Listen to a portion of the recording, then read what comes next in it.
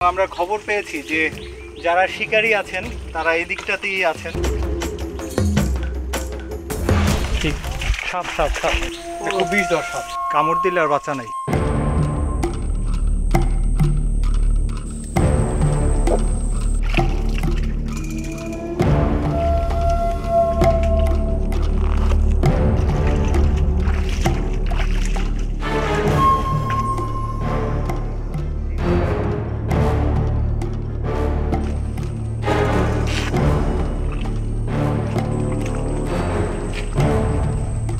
মালিক আছে ইয়ার সে হইলে বুড়ারজি তারই কই আমরা ডোকবার কালে কই আল্লাহর নাম লইয়েই কই বুড়ারজি। আমরা তো সাপ বলি না, আমরা বলি লতা। আপনার লতা মতা সব সরাই নিয়ে মাছ ধরতে গেল হয়ে গেল ওই আল্লাহর নাম লইয়ে ওই গঙ্গির মায়ের আমরা নাস্তা দিই।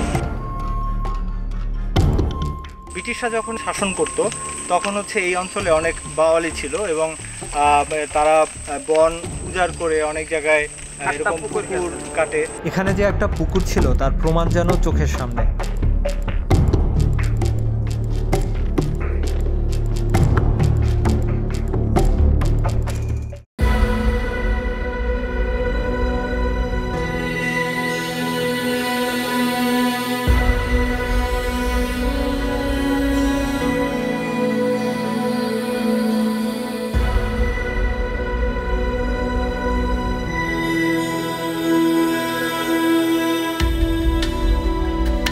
বন্ধুরা, আশা করি সবাই ভালো আছেন।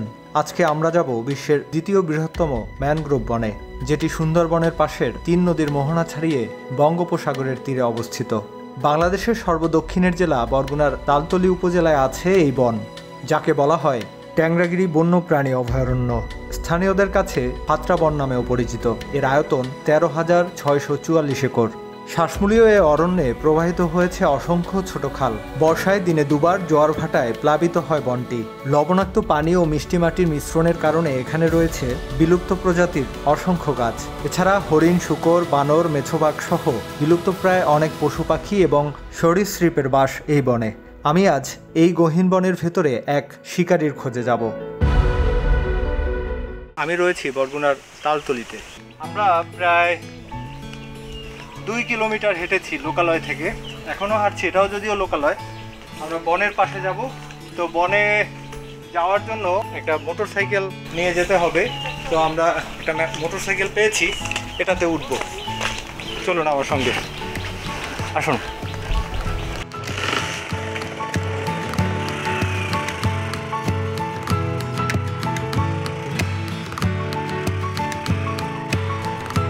মোটরসাইকেলে উঠে বনের দিকে যেতে লাগলাম। গ্রামের মেঠো পথের 2 ধারে সবুজের সমারোহ, আছে দোচালা ঘর। চলতি পথে চোখ জুড়ায় ফসলের মাঠ। বর্ষাকাল হওয়ায় কোথাও কোথাও কাদামাখা পথ। সামনে যেতে হলে মোটরসাইকেল থেকে নামতেই হবে। কাদামাটির রাস্তা, তাই পথে নামতে হলো। আমার সাথে আমার ভাগনা অপি আছে। অপি, বরগুনায় আপনি ভাড়ায় চালিত মোটরসাইকেল পাবেন। বিভাগীয় শহরে অ্যাপসের মাধ্যমে রাইড সুবিধা পেলেও এখানে আপনাকে মুখে দরদাম করে ভাড়া নির্ধারণ করতে হবে। তবে বর্ষায় গ্রামের এমন মেঠো পথে মোটরসাইকেল চালানো বেশ পরিশ্রমের কাজ। কোনো কোনো মাটির রাস্তায় আপনি বাইক নিয়ে চলতে পারবেন না। কাদামাটির জন্য আমরা কিছু দূর হেঁটে পরে মোটরসাইকেলে উঠলাম। অনেকক্ষণ পর বনের কাছাকাছি চলে এসেছি। একটু সামনে গেলেই বন। মূলত একটা খাল রয়েছে এই রাস্তার পরে, সেই খাল পার হয়ে তারপর আমরা বনে যাব। বনে যেতে হলে আমাদের এই রাস্তা ধরেই যেতে হবে এবং একটা বাড়িও রয়েছে, ভিতর দিয়ে আমরা যাব। গ্রামটা অনেক সুন্দর। একসময় এই গ্রামটা ঘুরে ঘুরে দেখাবো পরে। যাবার পথে চোখে পড়ল ছোট্ট একটি সাপ। আমরা আরও সামনের দিকে যাব। আমরা ছকিনার খালে এসেছি। এটা এখন মনে হবে ছোট একটা পানি যাওয়ার রাস্তা এরকম, কিন্তু এটা এক সময় খুব বড় একটা খাল ছিল। এদিকে আমরা যদি একটু দেখাই, এই কিন্তু ম্যানগ্রোভ বন দেখা যাচ্ছে। আমরা ম্যানগ্রোভ বনের পাশেই আছি। তো আমাদের এই খালটা কিন্তু পার হয়ে তারপরে যেতে হবে। আমরা এবার বনের ওপারে যাব। এই বনে অনেক কাটার নানা ধরনের গাছ আছে। এরকমের এই যে কাঁটাযুক্ত যে গাছ, এই গাছ রয়েছে। খাল পার হয়ে যাব। এখন কতখানি গভীর এটা হচ্ছে একটা বিষয়। এখানে আর কি নেমেই যেতে হবে বনে, তো অনেক কষ্ট করেই আসলে ঢুকতে হবে, কিছু করার নাই। দেখি চেষ্টা করে দেখি ঢুকতে পারি কিনা। আশেপাশে যেহেতু খাল, কোনো এপারে আসার কোনো ওরকম রাস্তাও নাই, কয়েক কিলোমিটার দূরে। আমরা যে শিকারীদের কাছে যাব, শিকারীরা কিন্তু এই দিকে কয়েক কিলোমিটার দূরে। এই বনে ঢোকাটা আসলে খুবই কষ্টকর, তো সে কারণে আমরা এভাবেই এখান থেকে আসলাম। আমরা একটু ভিতরে যাই। দেখবেন যে বনটা শুধু পাখির ডাক শোনা যাচ্ছে, এর বাইরে কোনো সারা শব্দ নেই। বনে ঢুকেই চোখে পড়ে ফুল, ঘন বন, ছোট বড় নানান ধরনের গাছ, কাদামাটির মধ্যে পোকামাকড়, কাকড়ার বিচরণ।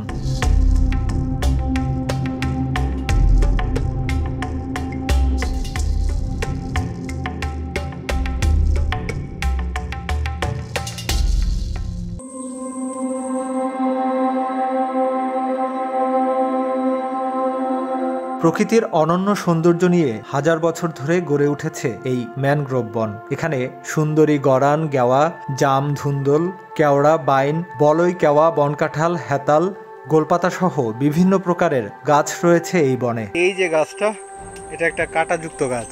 আমরা যেমন খেজুর গাছ দেখি অনেকটা তেমনই কাঁটা। গাছটাকে বলে হচ্ছে এতাল গাছ। বনে পাখির ডাক শোনা যাচ্ছে।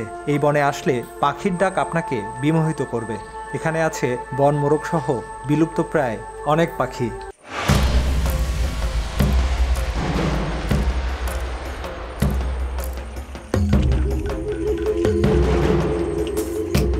সাবধানে চলাচল করতে হবে। চলতি পথে হাঁটতে গিয়ে পায়ে কাঁটা বিঁধে যেতে পারে, তখন দেখা যাবে আর সামনে যেতে পারবো না।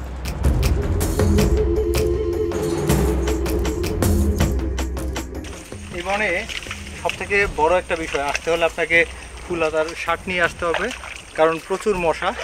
যদিও আমি গেঞ্জি পরে এসেছি, এটা ঠিক করিনি।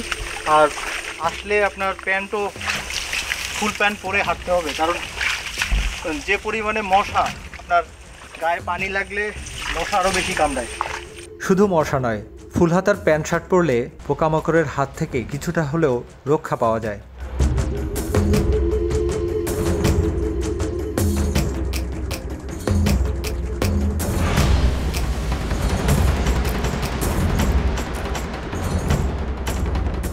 এবং আমরা খবর পেয়েছি যে যারা শিকারী আছেন তারা এই দিকটাতেই আছেন।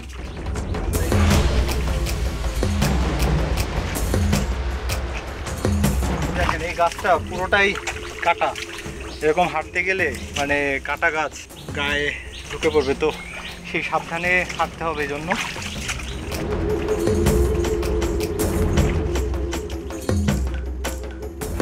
ঠিক সাপ সাপ সাপ খুব বিষধর সাপ, কামড় দিলে আর বাঁচা নাই।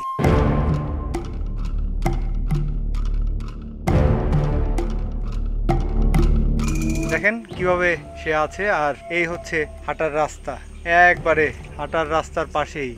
ভয় করছে আসলে যাব কিনা। এই সাপটি আমাদের দেশে সবুজ বোরা বা টিয়া বোরা নামে পরিচিত। এটি ভাইপারাডাই পরিবারের।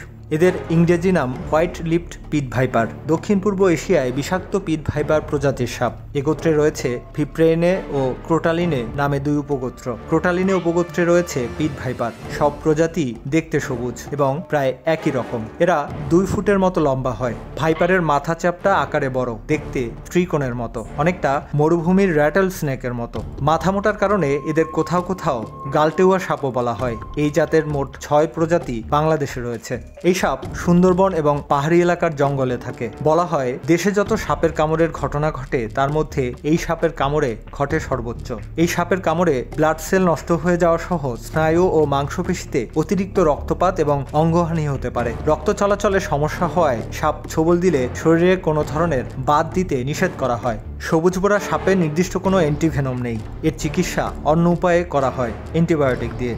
বাংলাদেশ ছাড়াও নেপাল, উত্তর পূর্ব Bharat, Myanmar, Thailand, Cambodia, Laos, Vietnam, দক্ষিণ চীন, ইন্দোনেশিয়ায় এদের পাওয়া যায়। ক্যামেরায় এই পথ অনেক বড় দেখালেও বাস্তবে খুবই সরু, তাই কোনোভাবে সাপ এড়িয়ে আমরা বনের ভেতর যেতে লাগলাম। আশেপাশে কাঁটাযুক্ত গাছ আর গাছের ঝরে পড়ে থাকা শুকনো ডাল পুরো বন জুড়ে ছড়িয়ে ছিটিয়ে আছে। দেখেন কত ঘন বন, গা ছমছম করা একটা পরিবেশ। খুব সাবধানে পথ চলতে হবে, এক পা ফেলতে গেলে দেখে শুনে ফেলতে হবে, কারণ যে কোনো মুহূর্তে আশেপাশে সাপ থাকতে পারে, পথে সাপ থাকতে পারে, পোকামাকড় থাকতে পারে। এবং এই বনে এই যে যেমন এই লতাটাই কিন্তু এটা একটা লতা গাছ, কাঁটা, হ্যাঁ কাঁটা আটকে এরকম করতে হয়। এই বনে বন্য শূকর আছে, তা যদি আপনার সামনে পড়ে আপনাকে কামড়াবে, এরকম একটা অবস্থা। তো খুব সাবধানে। তবে প্রকৃতির বন হচ্ছে খুবই সুন্দর, বনের কোথাও কোথাও আলো পড়েছে, কোথাও আলো পড়েনি।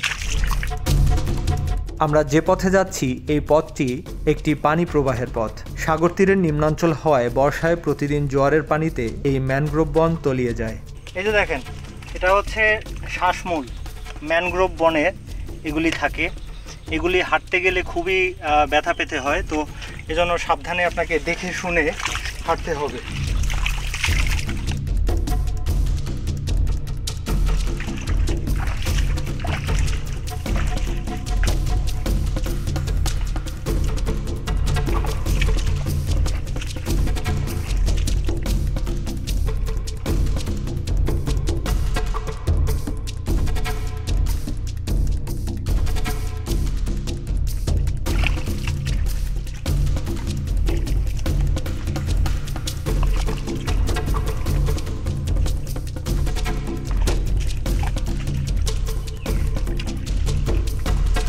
আমার সাথে ভাগনা অপি অনেক কষ্ট করেই পথ চলছে।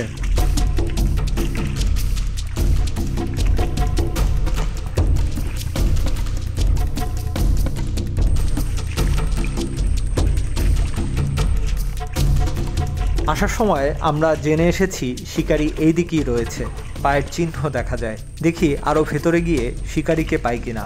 আসতে কয়েকবার এই কাটা হাতে বিঁধেছিল, সামনেই একজনকে দেখছি, হচ্ছে মূলত এই যে হাঁটতে গেলে এরকম কাটা। আমরা 3 কিলোমিটার হেঁটে শিকারিকে পেলাম। দর্শক, আমরা যে শিকারি খুঁজছিলাম সেই শিকারিকে পেয়ে গিয়েছি, এবং আসার পর দেখছি যে উনি কিছু একটা খুঁজছেন। কি খুঁজছেন ভাই? কাঁকড়া খুঁজছি ভাই। কাঁকড়া, আচ্ছা। আমরা মূলত কাঁকড়া শিকারির খোঁজেই এসেছিলাম এবং উনি কাঁকড়া খুঁজছেন। তো দেখি উনি কাঁকড়াটা তুলতে পারেন কিনা। এখানে কি কাঁকড়া আছে? আছে। আচ্ছা, বড় না ছোট কি বোঝা যায় আগে থেকে? আগে থেকে বোঝা যায়, মাঝারি। ওরা যাইয়া খেলে মিললে লাগিয়ে থাকে, এই বেল আস্তে লড়াইলে ওরা আস্তে আস্তে উঠছে। কি কাঁকড়া? মেডিকেল গেলু বোঝাই তৈরি।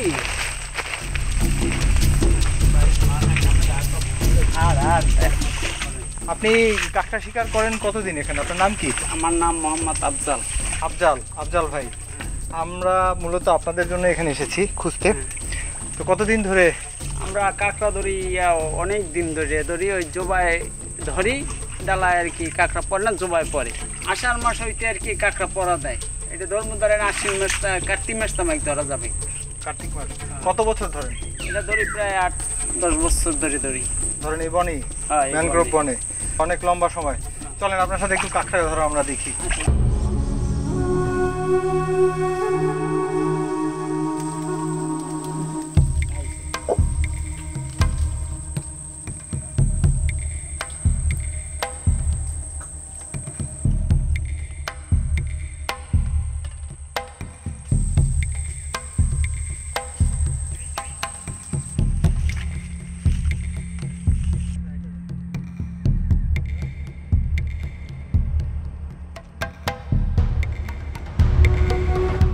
পুরো পথ জুড়ে শ্বাসমূল আর কাটা। সাধারণত ম্যানগ্রোভ উদ্ভিদের শ্বাসমূল থাকে। এই শ্বাসমূলগুলো উদ্ভিদের শ্বসন কাজ চালায়। এর কারণ দিনের একটি নির্দিষ্ট সময় গাছপালার নিচের অংশ পানির নিচে থাকে, আবার কিছু কাদার মধ্যে থাকে যেখানে অক্সিজেনের মাত্রা কম থাকে। এজন্য ম্যানগ্রোভ উদ্ভিদের শ্বাসমূল বের হয়ে মাটির উপরিভাগে উঠে আসে। সুন্দরী গড়ান সহ বেশ কিছু গাছের শ্বাসমূল ম্যানগ্রোভ বন জুড়ে থাকে।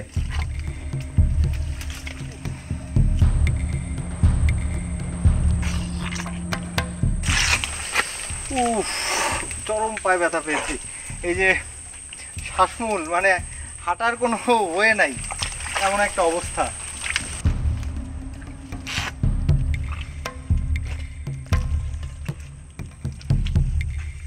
শিকারী আফজাল ভাই জোরেই হাঁটছেন, তার হাঁটার অভ্যেস আছে, কিন্তু আমাদের নেই, তাই পথ চলতে আমারও অপির বেশ সমস্যাই হচ্ছে। কাদায় পা আটকে গিয়েছে, একেবারে খুব বাজে একটা অবস্থা। ম্যানগ্রোভ বনে হাঁটা এত সহজ না। এই ঝিরি পথের মতো একেবারে ছোট একটা চ্যানেল, এই যে বনের মধ্য দিয়ে অনেক কষ্ট হাঁটায়, না হাঁটলে বোঝা যাবে না যে কত কষ্ট।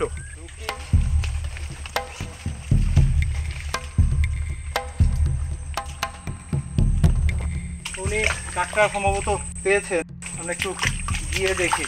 তো কাঁকড়া ধরার কৌশল দেখা যাক। বনজুড়ে কাঁকড়ার বাস, এর বাইরেও এই বনে আছে অজগর, গোখরা, গুইসাপের মতো সরীসৃপ, আছে বানর, ডোরাকাটা, মেছোবাঘ, বুনো শূকর।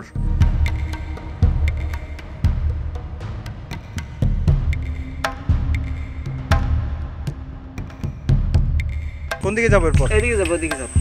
আচ্ছা, যাব। আপনার এই হাতে যেটা আছে ওটাকে কি বলে?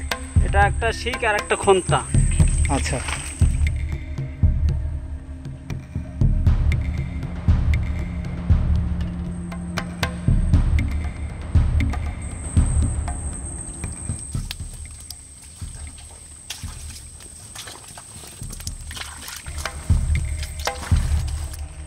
আমরা শিকারী আফজাল ভাইয়ের সাথেই হাঁটছি, তিনি কাঁকড়ার গর্ত খুঁজছেন।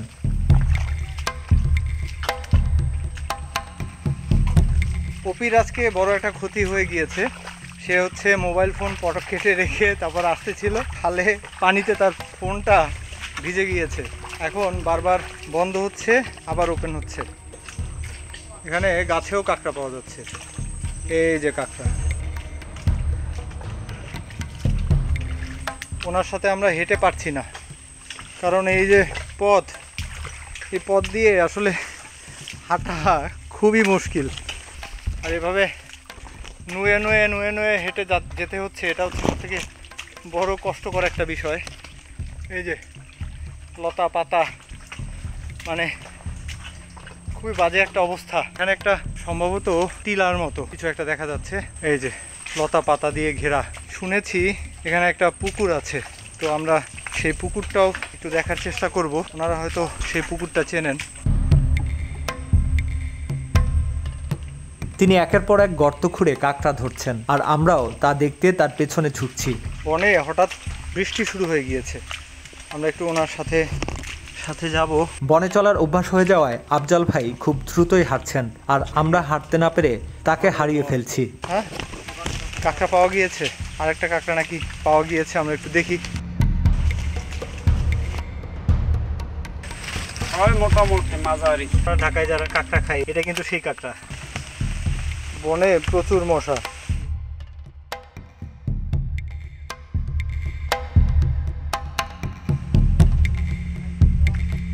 ওনার সাথে আমরা হেঁটে পাচ্ছি না, উনি তো সবসময় হাঁটাচলা করেন, তো আমরা অনেক পেছনে পড়ে যাচ্ছি। আমরা আবারও কাঁকড়া শিকারীকে হারিয়ে ফেলেছি।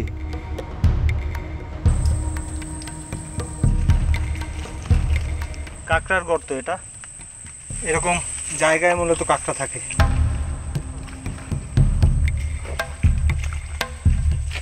হ্যাঁ, মানে হাঁটার কোনো রাস্তা নাই, একবারে নিচ থেকে যেতে হবে। তো সাবধান।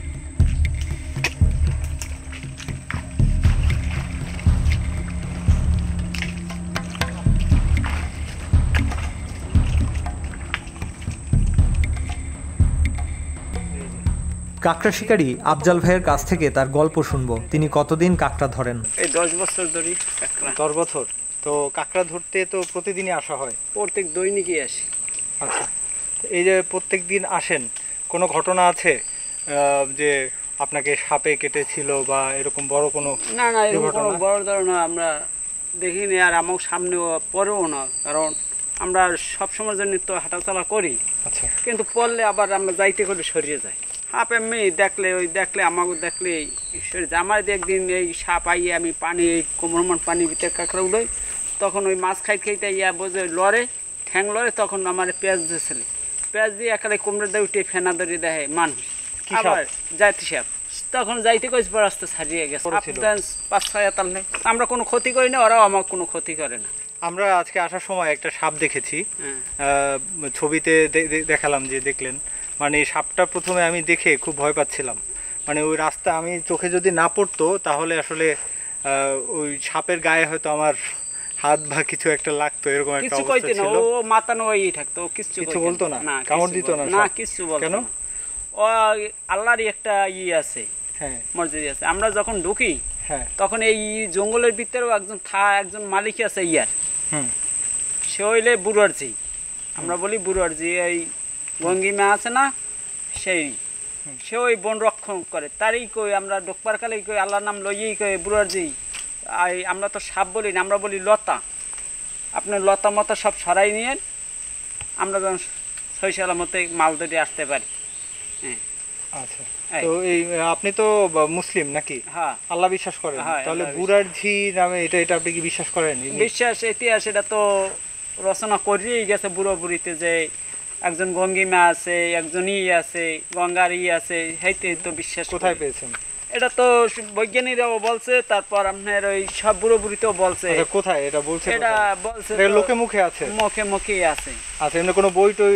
না বই, এই যে সবই আমরা যখন এই কাঁকড়াও ধরি, সাগরেও মাছ ধরি, মাছ ধরতে গেল হয়ে গেল ওই আল্লাহ নাম লই ওই গঙ্গি মায়ের আমরা নাস্তা দিই। আচ্ছা, হ্যাঁ, নাস্তা করে নাস্তা তাকে আগেই নাস্তা ছাড়িয়ে দিই নদী, ছেড়ে দেন? হ্যাঁ। আচ্ছা, কি নাস্তা দেন? সাগরে নদীতে যাই না, তখন ওই নাস্তা রান্ধিয়া পাতিল হইয়া শোয়াশার চাল শোয়াশার চিনি দিয়া রান্ধিয়া ওই লবণ দেওয়ার আগেই ওই ফুলুট কাটিয়ে, তখন তো আর বরফ পাই না, ফুলুট কাটিয়া আস্তে আমরা ওই ফুলুটে বাসাই দিই। কয়বার? এটা কয়বার না, আমরা যেই সময় যাই সেই সময়ই দিই, প্রত্যেক ট্রিপই দিই। বনে যে আপনি কাঁকড়া ধরেন, আপনি কি একাই আসেন না আরো সাথে কাউকে নিয়ে আসেন? না, আমি একাই আসি। প্রতিদিন কয়টা ধরেন? ও ধরেন 20টা পাই, 30টা পাই, ধরেন 2 কেজি 3 কেজি হয়। কাঁকড়া ধরা কার কাছ থেকে শিখেছেন? এটা অভিজ্ঞতা, এই কাঁকড়ার ইডেই ডাকার লাগে চালান দিছি আমরা এই ফার্স্টে। দর্শক শুনছিলেন যে আফজাল ভাই কাঁকড়া ধরেন প্রায় 8-10 বছর ধরে, এবং এই ম্যানগ্রোভ বনে আমরা তো দেখলেন যে প্রতিদিন আসার সময় যে কত কষ্ট করে এসেছি, আসলে মুখে বলে বোঝানো যাবে না। এই যে দেখাই যাচ্ছে যে অনেকটা ছিলে গিয়েছে, হ্যাঁ, হাতের উপর দিয়ে আসার সময় এরকম পায়ে অনেক জায়গায় কাটা বিঁধেছে। আচ্ছা, এখানে কি একটা পুকুর আছে শুনলাম? এই পুষ্কুনি ছিল। আচ্ছা, আমরা কি এই পুকুরের মধ্যেই আছি? আমরা পুষ্কুনি একবার ঠিক মাঝখানে। আচ্ছা, আমরা যেখানে দাঁড়িয়ে আছি এখানে নাকি একটা পুকুর ছিল, এই পুকুরটা কারা করেছিল? এই পুকুরটা করছিল অনেক ব্রিটিশের আমলে বাওয়ালিরা কাটছিল। আচ্ছা, বাওয়ালি যারা হচ্ছে এই যে মধু সংগ্রহ করতো, কাঠ সংগ্রহ করতো, তাই তো? হ্যাঁ। আচ্ছা, ওই লবণ জাল দিত। ব্রিটিশরা যখন শাসন করতো তখন হচ্ছে এই অঞ্চলে অনেক বাওয়ালি ছিল, এবং তারা বন উজাড় করে অনেক জায়গায় এরকম পুকুর কাটে। তো এরকম তারা মিষ্টি পানির জন্য, কারণ পাশে তো সাগর, তো সে কারণে ওনারা পুকুর কেটে মিষ্টি পানির ব্যবস্থা করেন, এবং সেখানে মিষ্টি পানি যেমন বৃষ্টির পানি সেটা সংরক্ষণ করেন, এবং সেই পানি তারা পান করত। তো সে কারণেই এখানে একটা পুকুর কেটে রেখেছিল। তো আমরা পুকুরটা একটু দেখব। এই তো বাত। আচ্ছা, এটা কি বাঁধ? এই তো বাত, এইখানে ঘুরে নিয়ে, কিন্তু বোঝা যাচ্ছে না তো। হ্যাঁ, ঘুরে নিয়ে, তাই আপনি দেখেন একটু আসেন। মূলত বাওয়ালিরা সুন্দরবনের কাঠ কাটা শ্রমিক। যুগ যুগ ধরে তারা সুন্দরবন অঞ্চল থেকে কাঠ কেটেছেন। এখন এই অঞ্চলে বাওয়ালি নেই। অনেক বছর ধরে বন সংরক্ষণের জন্য কাঠ কাটা বন্ধ। আগে এই বনকেও সুন্দরবন ধরা হতো। বলতে গেলে বরিশালের নিচে পুরো অংশ জুড়েই ছিল সুন্দরবন, যা ছিল পুরো বনভূমি অঞ্চল। পর্তুগিজরা এদেশে বাণিজ্য করার সময়ও এই অঞ্চলে বন ছিল। ধীরে ধীরে বন উজাড় করে ঘরবাড়ি ও আবাদি জমি তৈরি করা হয়। আর একটা সময় সুন্দরবন গিয়ে ঠেকেছে এক কোণে। মানে পুরা গাছটা অনেক সুন্দর, বসার মতো একটা জায়গা। তো আমরা একটু সামনে যাব। একটা টিলার মতো দেখা যাচ্ছে। এখানে যে একটা পুকুর ছিল তার প্রমাণ যেন চোখের সামনে। তাকালে দেখা যায় উঁচু একটি মাটির রাস্তা 2 দিকে চলে গিয়েছে। এমন গহীন বনে পুকুর অবাক করা বিষয়। আর দেখবেন কয়েকশো বছর আগের খনন করা পুকুর দীর্ঘ সময় কেউ ব্যবহার না করায় এর অস্তিত্ব যেন মাটির সাথে মিশে গিয়েছে। পুকুরের উপর লতা ও গাছপালায় ভরে গিয়েছে, এমনকি পুকুরের পাড়েও বড় বড় গাছ রয়েছে, যা দেখেই মনে হচ্ছে এই পুকুর কয়েক যুগ ধরে ব্যবহার করা হয়নি। গহীন ম্যানগ্রোভ বনে এসে মনে হচ্ছে আজ পুরনো ইতিহাসের সন্ধান পেয়েছি। কত সুন্দর পুকুর পাড়, গাছপালায় জরাজীর্ণ, বাওয়ালিদের ইতিহাসের সাক্ষী এই পুকুর। এখানে দেখবেন যে পুরোটা এই ঘুরানো, এই দিকটা কিন্তু আবার বেঁকে গিয়েছে, পুরো একটা রাস্তা। আমরা একটু পাড় ধরে হাঁটবো না, কারণ এতে সাপের বাসা, তো আমরা এদিক থেকে বের হয়ে যাব। তবে বাওয়ালিদের কথা চিন্তা করলে এই পুকুর পুনরায় খনন করে ইতিহাস সংরক্ষণের উদ্যোগ নেওয়া যায়। পুকুর দেখার পর আমরা লোকালয়ে ফিরতে লাগলাম। আমরা যে পথে বনে প্রবেশ করেছিলাম সেই পথেই ফিরছি। মানুষের অধিক প্রবেশ ও বন ধ্বংসের কারণে পুরো পৃথিবীর জীববৈচিত্র্য হুমকির মুখে। এই বন রক্ষার দায়িত্ব আপনার আমার সবার। বলতে গেলে জগতের সকল জীবজীবাণু, উদ্ভিদ, প্রাণী সবাই প্রকৃতি ও প্রাণী জগতের অংশ। একটি সঙ্গে অপরটি নির্ভরশীল ও সরাসরি সম্পর্কযুক্ত। এখানে কেউ গুরুত্বহীন নয়। একটি ক্ষতিগ্রস্ত হলে বাকি সবগুলোর ওপর এর নেতিবাচক প্রভাব পড়বে। তখন প্রকৃতিও রুদ্রমূর্তি ধারণ করে। তাই আসুন বন ও বন্য প্রাণী রক্ষা করি। তো বন্ধুরা, আজকে এ পর্যন্তই। পরের ভিডিও দেখতে আমার এই পেজটি ফলো দিয়ে রাখুন।